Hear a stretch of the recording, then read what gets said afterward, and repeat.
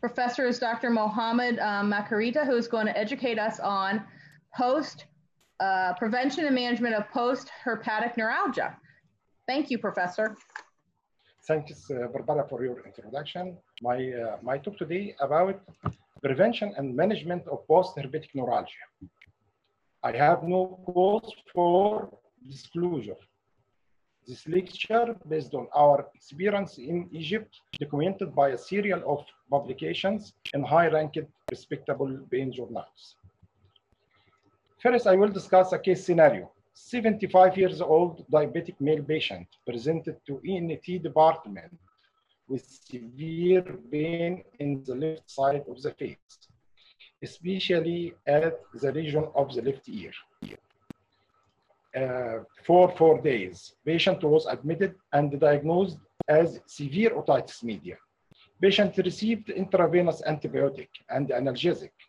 3 days later, vesicle appeared over the left side of the face and the left ear, and the diagnosis of acute herpes zoster was confirmed.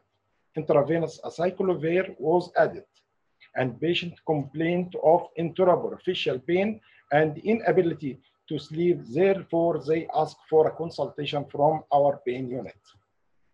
This is our patient.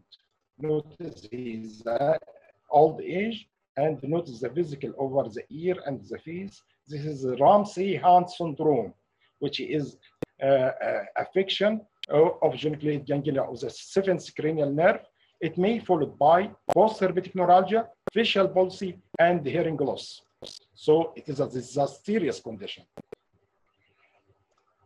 Another case scenario, 77 years old female patient referred to our clinic from OPD, from the neurology department, with intolerable left supraorbital pain and inability to sleep. History of left ophthalmic branch herpes zoster infection 3 months ago.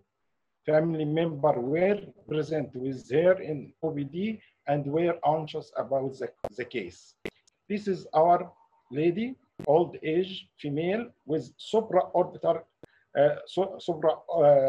with ophthalmic branch herpes zoster followed by postherpetic neuralgia. Notice the scarring over the supraorbital nerve and over the left forehead.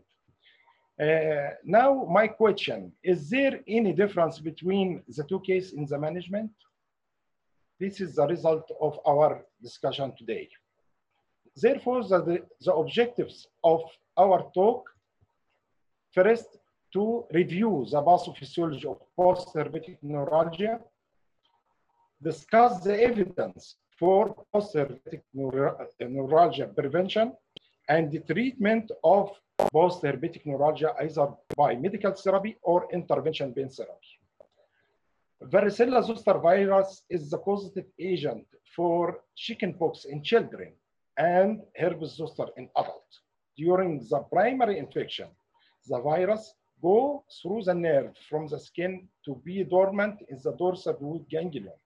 Then, if cell-mediated immunity depressed, the virus will go to the other direction to the skin, causing herpes zoster eruption.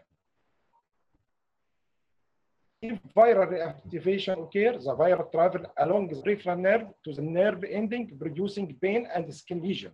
Viral reactivation causes ganglionitis and neuritis, causing pain along the segmental distribution of the nerve. Clinical diagnosis of herpes zoster is made once rash appears. Before the rash appearance, there is a dilemma of differential diagnosis. 50% of herpes zoster are thoracic. The commonest is dorsal 5 and 6. 20 are trigeminal. 20 are cervical, and 10 are lumbosacral. Clinical presentation of acute herpes zoster, general symptoms in the form of fever and fatigue, but herpes zoster pain is unique. It is unilateral, shooting, stabbing, band-like dysesthesia, hyperalgesia, and allodynia. Pain precedes skin eruption by 5 to 7 days, and severity of the skin lesion, pain, and pain duration were exaggerated with the increase of age. Usually pain, hyperesthesia gradually decrease, and healing occur in 4 to 6 weeks. In some, pain persists, producing what is known as post-herpetic neuralgia. This is one of the most important slides in my presentation. Risk factor for acute herpes zoster. First, age. Old age are high risk group. Malignancies, especially lymphoma, immune suppressive drug, chemotherapy, radiotherapy, and steroid. Malnutrition, diabetes, HIV, and chronic debilitating disease like TB and renal failure. This is the risk factor for development of acute herpes zoster. But what are the predictors to develop post-herpetic neuralgia? Transmission of acute herpes zoster to a post-herpetic neuralgia. You can predict which patient will develop post-herpetic neuralgia. In addition to the previous factor, age is the most important factor for development of post-herpetic neuralgia. There is threefold increase in the incidence of post-herpetic neuralgia by the age of 70. Severity of the acute herpes zoster pain. The more severe the pain, the more likely to develop post-herpetic neuralgia, because this means severe ganglionitis and neuritis in the affected nerve. Density of eruption. The more dense, the more likely to develop post-herpetic neuralgia. Ophthalmic branch per se or trigeminal herpes zoster is one of the character of post-herpetic, is likely to develop post-herpetic neuralgia. Even in young age, patient did not receive appropriate antiviral therapy because the antiviral therapy has a protective character. Remember the predictor for post-herpetic neuralgia, please. This is a case of post-herpetic neuralgia. Notice the pigmentation, and this is associated with allodynia and pain in this pigmented area. Post-herpetic neuralgia either self-limiting disease, mild, or severe constantly burning dynamic allodynia with skin pigmentation. Post-herpetic neuralgia affects the quality of life. Many patients develop severe physical, occupational, psychological, and social disabilities. Therefore, it is desired to avoid this disastrous sequelae toward a more benign self-limiting disease. What is the pathophysiology of post-herpetic neuralgia? This is the nerve, and this is the endoneural artery, and viral inflammation induces profound sympathetic stimulation, causing the vasoconstriction in the endoneural artery, reducing ischemia and reduce blood flow and in the intraneural capillary bed. If ischemia persists, endoneural edema forms in this area, and increase endoneural pressure, more ischemia will result. Further decrease in the oxygen nutrition of the nerve and the blood flow, and producing irreversible nerve damage and scarring. So the whole picture is vasospasm of the endoneural blood vessel. This damage will destroy the large myelinated E beta fiber, which are metabolically more active, and spare the small fiber responsible for pain, which is the C fiber. Therefore, there is loss of the gate control and loss of the inhibitory control over the incoming pain signals. Therefore, pain become continuous and more severe. Complications of acute herpes zoster include pneumonia, encephalitis, facial palsy, herpes zoster ophthalmitis, including ulcer, iritis, and keratitis. Secondary infection, post-herpetic neuralgia is the most common complication of post-herpetic neuralgia, of acute herpes zoster.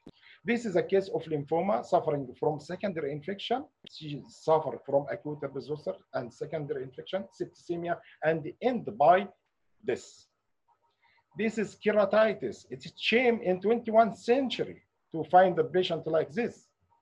And this is a facial palsy associated with Ramsay-Hunt syndrome, or facial palsy associated with facial herpes zoster.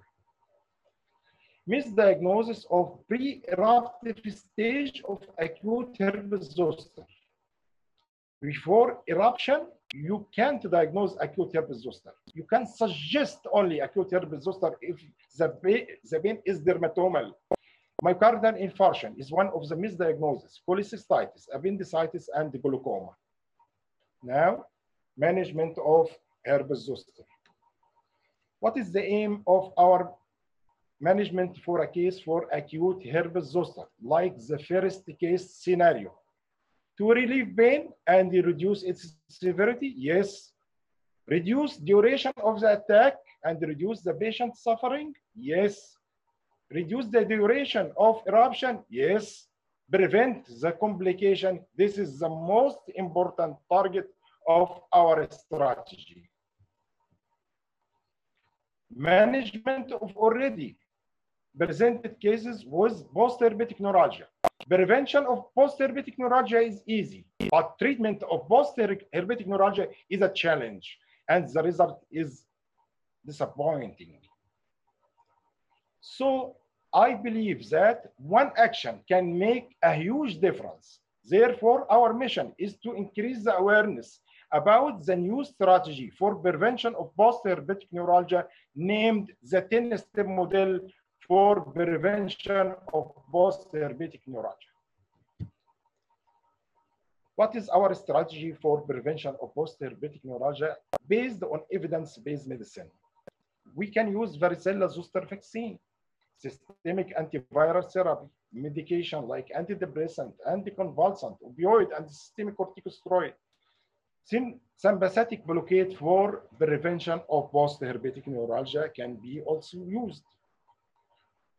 Varicella zoster vaccine is given during the childhood period in developed countries, and this decreases the incidence of chickenpox with subsequent reduction in the incidence of acute herpes zoster and its reactivation, and therefore there is account for reduction in the incidence of postherpetic neuralgia. There is reduce the incidence of acute herpes zoster by 51% and the risk of postherpetic neuralgia by 66%. And it is approved by FDA in 2006. So we can use vaccination for children and booster dose for other all elderly patients which has susceptible for development of acute herpes zoster, like immune compromised patient on steroid or chemotherapy, radiotherapy, and elderly per se. Antiviral therapy, topical antiviral therapy is not effective, but systemic antiviral therapy is effective. We can use acyclovir, valacyclovir, famaciclovir, and the duration of treatment is extended from 7 days up to 10 days if there is new eruption. Acyclovir per se must start in the first 3 days of eruption, and the dose is 800 milligrams 5 times per day. The usage of appropriate antiviral therapy was associated with 50% reduction in the incidence of postherpetic neuralgia at 6 months. This is a great achievement. Antidepressant, amitriptyline. There is only a single study discussing the value of amitriptyline in preventing of postherpetic neuralgia in 1997. And it is old study and not reproducible, not replicated. And this is the weakness in this study. To myself, I didn't believe that amitriptyline early can prevent postherpetic neuralgia. Even I did not use amitriptyline for my patient because my patient is old, can be suffering from comorbidities like advanced cardiac condition, senile prostate hyperplasia, or glaucoma. The three are absolute contraindication for use of amitriptyline. So the use of amitriptyline on old age is questionable and need no comorbidities like cardiac condition. So in this randomized double-blind study, it is single study, but it is randomized double-blind study, so it appears in the evidence. Anticonvulsant like gabapentin and pregabalin can be used as adjuvant with sympathetic blockade. They may be useful in relieving persistent paresthesia, dysesthesia, and allodynia. But remember that it has no value in prevention of postherpetic neuralgia. It can alleviate pain, decrease pain in conjunction with the sympathetic blockade, but it has no value in prevention of postherpetic neuralgia. Opioid.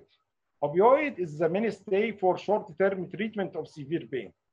There must be a clear understanding that opioids are to be used for a limited term in case of severe non-cancer pain. For, you know, Barbara, the opioid stigma in Europe and in United States. This is because of the use of high doses of opioid for non-cancer patients. For acute disaster, tramadol and oxycodone can be used, and it is suitable anti-neuropathic medication. Systemic corticosteroid. A Cochrane review in 2010 found no significant difference between systemic corticosteroid and placebo in preventing postherpetic neuralgia. However, this combination improves acute herpes-zoster pain, patient quality of life compared to acyclovir alone.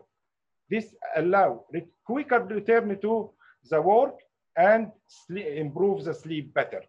So systemic steroid has no preventive effect on postherpetic neuralgia, but systemic steroid improves the symptoms. This is for systemic, oral or intravenous. What about sympathetic blockade for prevention of postherpetic neuralgia? Several study demonstration of inclusion of steroid with local anesthetic in the neuroaxial blockade for management of acute herpes zoster and postherpetic neuralgia prevention. This is 4 studies. 3 of them are randomized clinical trial, and 1 is non-randomized clinical trial. What is the evidence from this study? By the year of 2011, the evidence in the evidence-based book in chapter 17, one-time epidural injection to be negative. Remember, it is one-time epidural injection to be negative, no effect. Repeated paravertebral and sympathetic nerve block to see positive. This is because of the paucity and few number of the studies. However, in the light of recently available randomized placebo clinical trials, the evidence must be reviewed. Recent studies include effect of early stellate ganglion block on the facial herpes zoster and the prevention of postherpetic neuralgia. This is from Egyptian team, from Tanta and Mansoura University, by my colleague Yasser Amr and Yusuf Bayoumi and me. This is stellate ganglion block, and this is our patient suffering from Hans syndrome. After certain days, there is improvement of his pain, no sequelae like postherpetic neuralgia, or no facial palsy or hearing loss. This is a great achieve. This is the paper, and the incidence of postherpetic neuralgia in the active group was significant after 3 months and 6 months, and the duration of pain also significantly reduced. For thoracic herpes zoster, the same team published another paper in the pain practice, which is big known journal. Single paravertebral injection for acute thoracic herpes zoster. This is a single injection.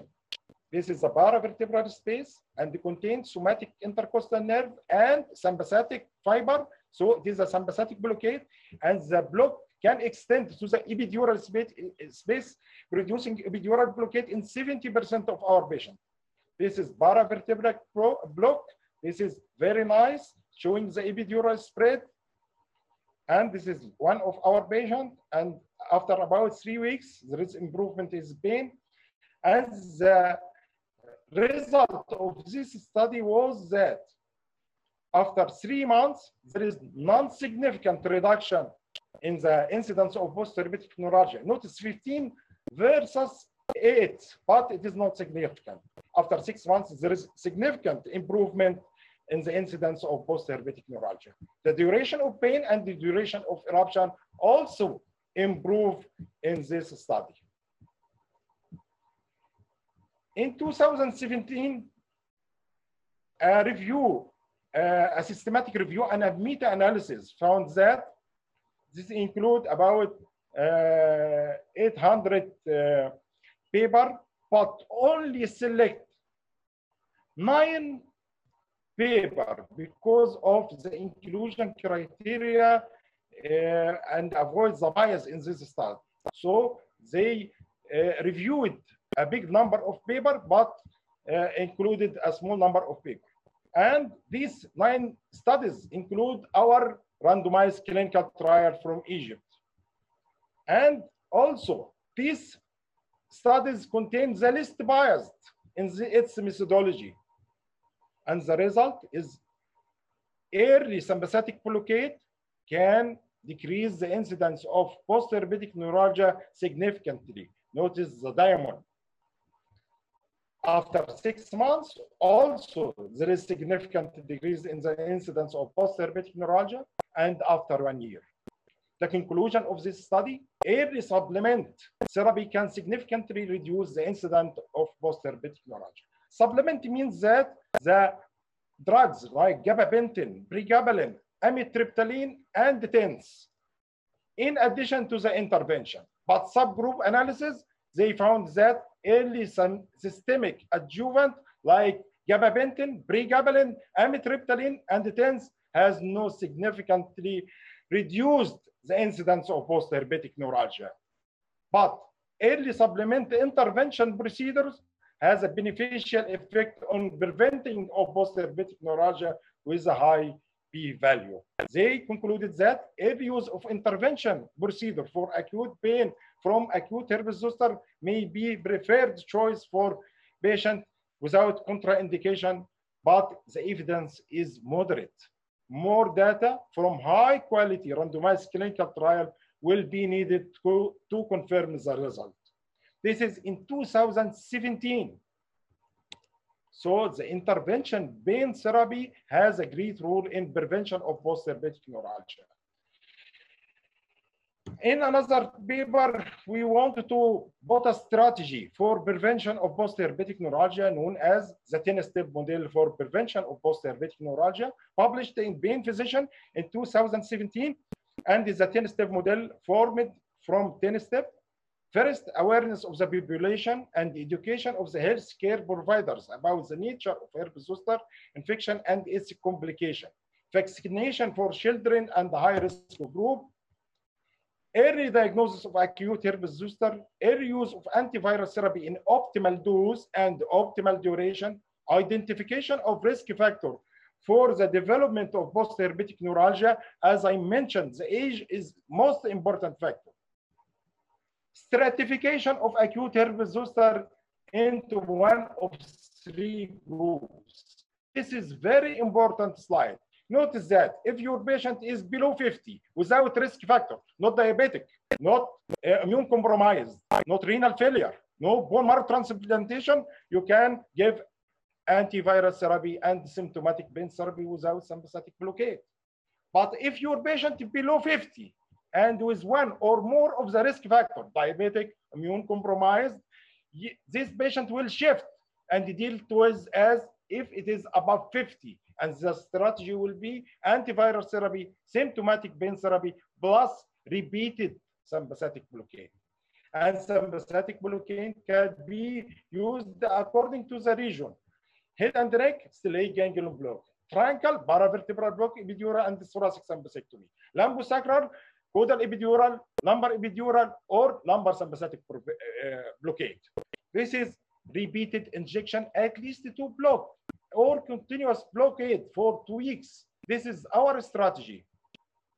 Optimization of symptomatic pain therapy, including anti-neuropathic drug, antidepressant, anticonvulsant, and opioid and tramadol, and follow-up of the patient and the detection of complication like keratitis, and good reporting, filing, collection of the data, and analysis of the data.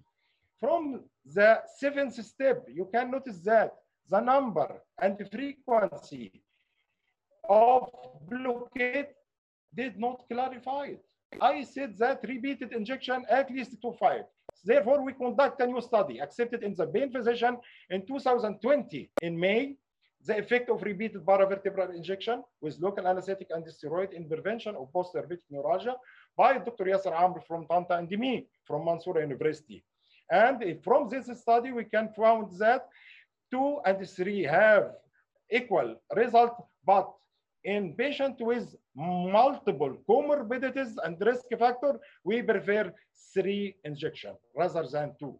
Therefore, the golden rules in acute herpes zoster management, the earlier the treatment, the less likely to develop postherpetic neuralgia. I mean, the injection must be done in first week of after eruption to avoid vasospasm and scarring of the nerve. In high-risk group, early aggressive treatment is mandatory. Treatment of postherpetic neuralgia.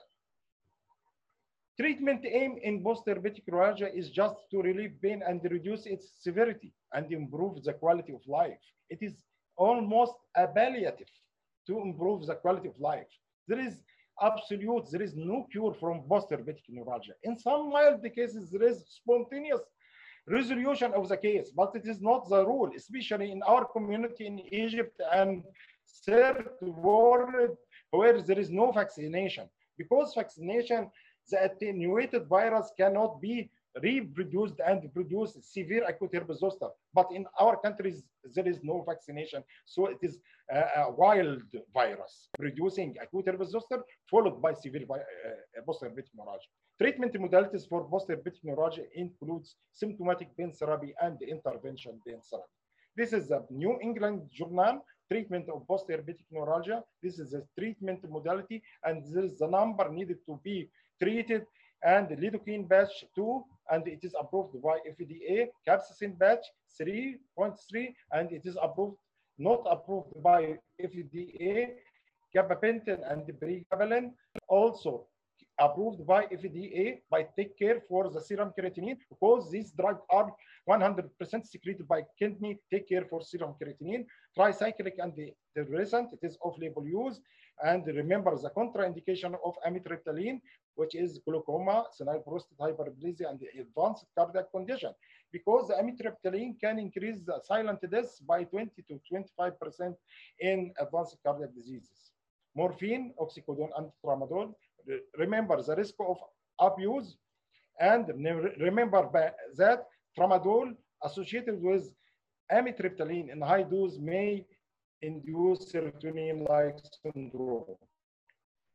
This is the evidence for intervention. Acupuncture is not effective. Sympathetic blockade in already presented cases of postherpetic neuralgia is not effective and better to be avoided. Intrathecal methylprednisolone is not effective, and please avoid it. Can produce fungal meningitis and arachidonitis. Excision of the skin, it is not effective. Botulinum toxin can be used in refractory cases, and it is effective, but the duration is from 3 to 6 months. Spinal cord stimulation, there is only prospective case series, and it is effective in developed country and found to be effective, but its efficacy decreases with time. Deep brain stimulation, also it is inconclusive. Pulsed radio frequency for dorsal root ganglion and intercostal nerve for thoracic postherpetic neuralgia is functioning, but also it has a limited duration, about 1 year. This is a study, randomized clinical trial for pulsed radio frequency. Notice he used tramadol in addition to pulsed radio frequency from the start when was about 6 or 7 for severe pain. Therefore, the pain did not come below 3.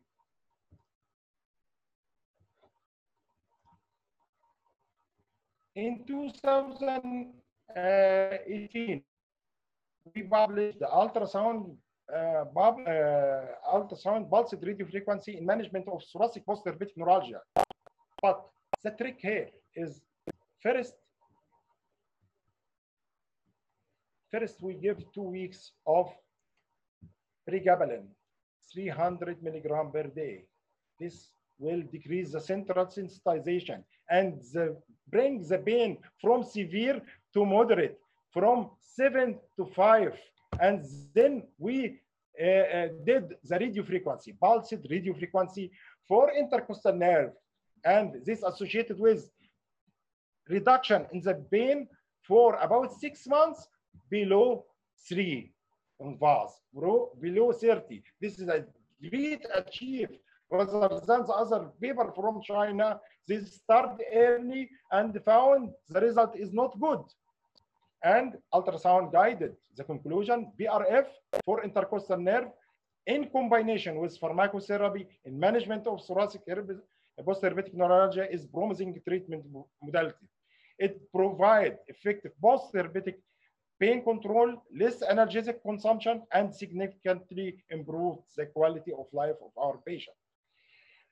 Recent review in 2019, this is intervention treatment for postherpetic neuralgia, the evidence in the pain physician, and the result found that we can use beryllium toxins, triamcinolone subcutaneous, transcutaneous electrical nerve stimulation, peripheral nerve stimulation, paravertebral block, stellate ganglion block are recommended first, followed by pulsed RF. I agree, because of the cost, the price.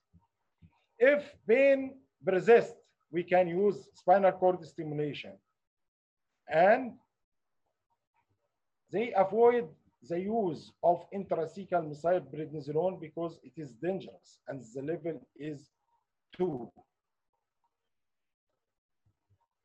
We need more randomized clinical trial. In 2020, in the pain physician, a study from China found that spinal cord stimulation and pulsed RF for dorsal root ganglia both are effective. Remember that it has a duration of effect, not continuous effect. The effect of spinal cord stimulation, it is a spinal cord stimulation is costly procedure, and many complications like infection, migration of the plate, and like this, and decrease its efficacy can occur. And pulsed RF has a limited duration, about 6 to 1 year. At the end of my lecture, please remember that prevention is better than treatment of postherpetic neuralgia. The 10-step model is effective tool for prevention of postherpetic neuralgia. The earlier the treatment, the less likely to develop postherpetic neuralgia. In high-risk group, early aggressive treatment is mandatory. Treatment of postherpetic neuralgia, sorry, it is palliative. Thank you.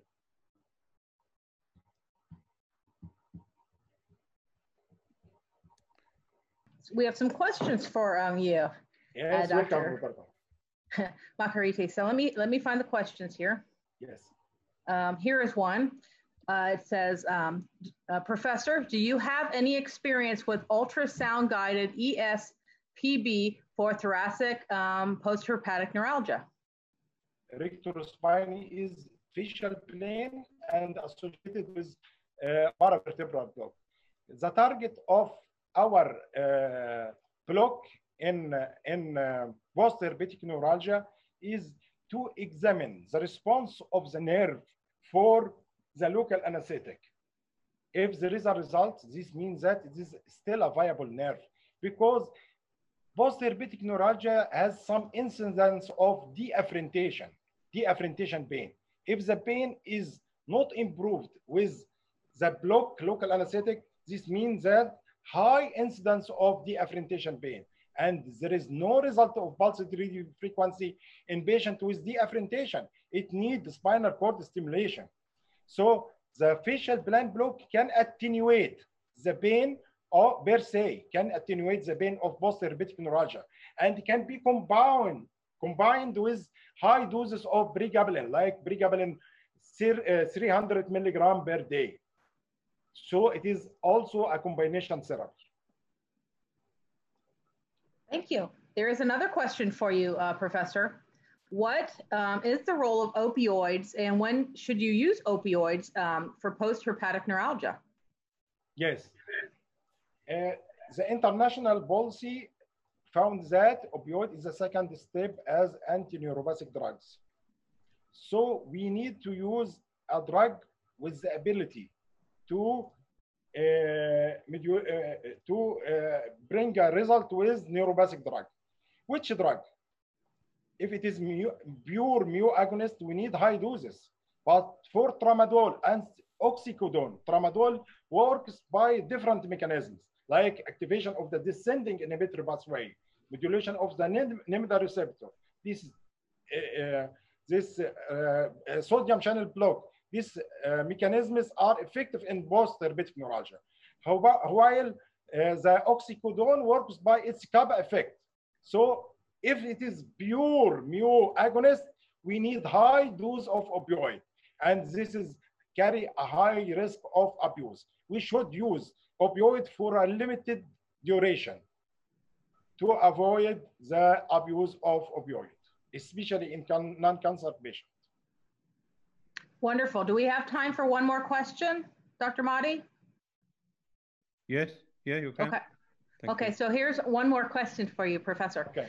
It says, how long should we use gabapentin for post-herpetic neuralgia? Yes. Provided that your patient has normal kidney function. My advice to start 150 twice per day, high doses to attenuate central sensitization and to build a trust between you and your patient. This 150 twice per day associated with 30% reduction of his pain. This is documented in the paper. So 300 per day associated with 30% of his pain. And this, after 2 weeks, you can do pulsed radio frequency, as I did in my publication. So don't start by wild horse, don't try to catch him. Give some sweetie sedation, then catch him. This is the same idea. Wonderful, wonderful. Looks like there's one more that's popped up here, Professor. What is the mechanism that stellate ganglion blocks prevent the post-herpetic neuralgia? Again, remember the evidence. The effect of sympathetic blockade is not conclusive for treatment of post-herpetic neuralgia. Sympathetic blockade for acute herpes zoster to break the cycle of vasospasm of the interneural blood pressure, of the interneural blood vessels, and to increase the oxygen and nutrition to the nerve to avoid the scarring of the nerve. But in post-herpetic neuralgia, if you put the definition of post-herpetic neuralgia 3 months after the incidence of acute herpes zoster, then there is no role for sympathetic blockade. If you put it as 1 month, please try sympathetic blockade, because in some of my patients, it brings a result. So the gray zone is between 1 month and 3 months. Do you know the definition of post-herpetic neuralgia in some books 1 month, and in another books 3 months. For myself, I consider the post-herpetic neuralgia after 3 months.